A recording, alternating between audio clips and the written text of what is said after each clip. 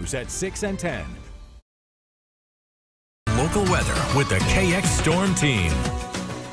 It sure has been a hot afternoon. You can see right now the temperature in Bismarck's 98 degrees. Now, Robert Sir just sent me a text a little bit ago, took a picture of the reading in his car, you know, the little thermometer that they have on that. And his car reading was 100 degrees, and I think that was in Mandan probably. So, yeah, it is very, very hot.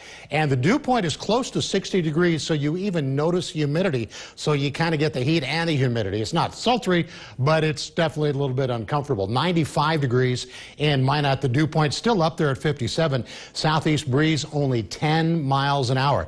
Now, look at Williston. It's 101 degrees. The dew point's only 38, so it is really hot, but it's not very humid. And one thing with when you have high dew points, the temperature tends to rise a little bit more slowly. It also falls more slowly at night, so it doesn't get quite as cool quite often. And when you have a low dew point, like in Williston, it can rise more quickly, and consequently, it can get hotter. And then it also tends to fall more quickly at night, and you can get cooler. But you can see northwest wind in Williston, 15 miles an hour, but 101 degrees. Dickinson is 97. That's a pretty low dew point in Dickinson as well, and the wind in Dickinson is calm.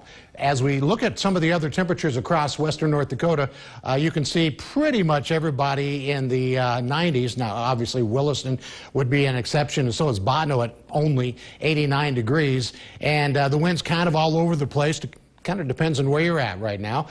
The wind speed is roughly 5 to 15 miles an hour. It appears to be, well, a little breezy around Williston, but more breezy south of Lake Sakakawea than the north, but it's certainly not what we would call windy. The dew points are very dry in western North Dakota, so yeah, it's hot, but it's not real humid. You start getting into the mid to upper 50s and 60s, you really notice that humidity outside, and that's what we have going on right now. As we check our precision cast at 7 o'clock tonight, don't see any thunderstorms. There's an itty-bitty, tiny chance of a thunderstorm tonight, isolated. That would mean few and far between. Most of us will never see a thunderstorm tonight. And then by the time you get up tomorrow morning, might be a few clouds, maybe something going on down southeast of Bismarck, but overall a fairly sunny day. And again, tomorrow, it is going to be hot. We're looking at tomorrow afternoon into early tomorrow evening. North Dakota looks like we should be storm-free, but if you look at the edge of your screen, you start to see a little bit in eastern Montana tomorrow evening around 7, and then around 8 o'clock, this particular computer model is picking up on the potential of maybe a storm in the north here or there.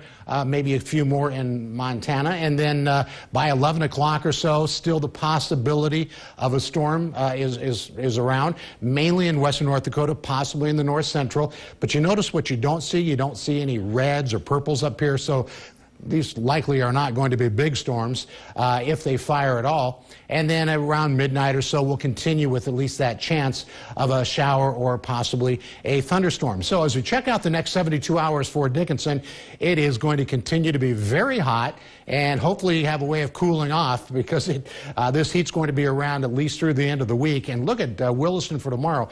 Today 101, tomorrow 98. That is a smoking hot day. Temperatures tonight will be in the 60s, area-wide it looks like, and then daytime temps tomorrow will be in the 90s to around 100 degrees in Sydney.